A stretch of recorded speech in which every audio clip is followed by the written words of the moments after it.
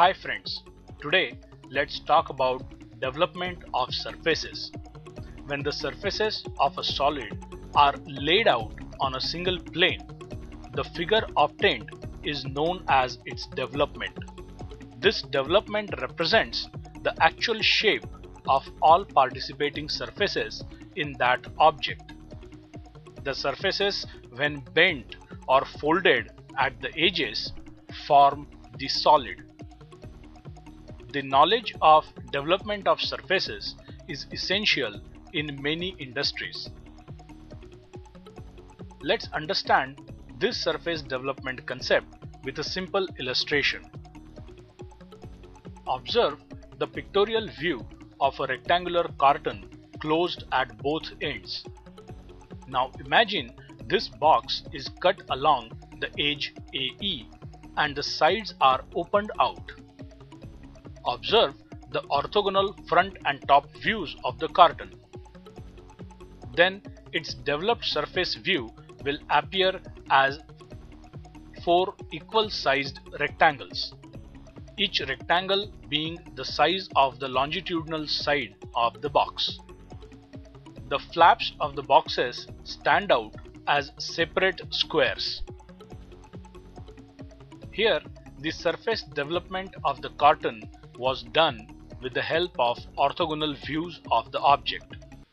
In general, the final fabricated product is made up of various geometrical shapes. There are different methods of surface development.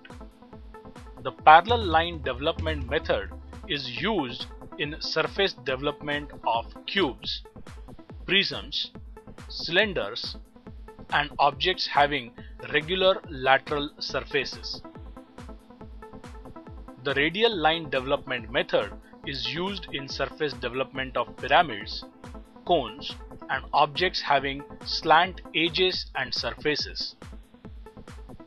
Normally, in case of prisms, pyramids, and similar objects, the development of surfaces involves opening out the sides on a planar surface, while in the case of cylinders, cones, and similar objects, it involves rolling out the surfaces. So let's describe the development of a prism. The hexagonal prism is resting with its base on HP. One of its sides is parallel to VP. It is cut by a plane inclined at 45 degrees to HP and perpendicular to VP. The plane bisects the vertical axis of the prism. Observe its orthogonal views. Here, trace MN of the cutting plane makes an angle of 45 degrees with HP and passes through the midpoint of the vertical axis. To develop the surface, the prism is rolled out, making its lateral surfaces lying on a plane. The line which marks the boundaries of the rolling is known as stretch out line. It is A', here. A' has a length equal to the total side length 360 mm of the prism. Next, draw line A', of length equal to prism's height, that is 150 mm, and complete the rectangle. After that, vertical points are marked at 60 mm apart and vertical lines are drawn to cut A'.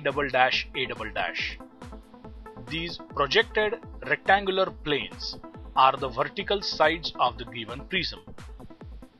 The horizontal projectors drawn from points on the line MN meet the vertical projector lines at 1" through 1".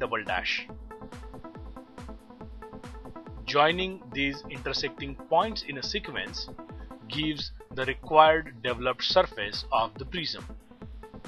So friends, the development method was interesting, wasn't it? Let's develop some more surfaces in the next module. अगर आप भी मेरा मनोबल बढ़ाना चाहते हो तो इस वीडियो को लाइक ज़रूर करें, शेयर करें अपने फ्रेंड्स एंड फैमिली के साथ। इस चैनल को सब्सक्राइब जरूर करें। Thank you so much. जय हिंद।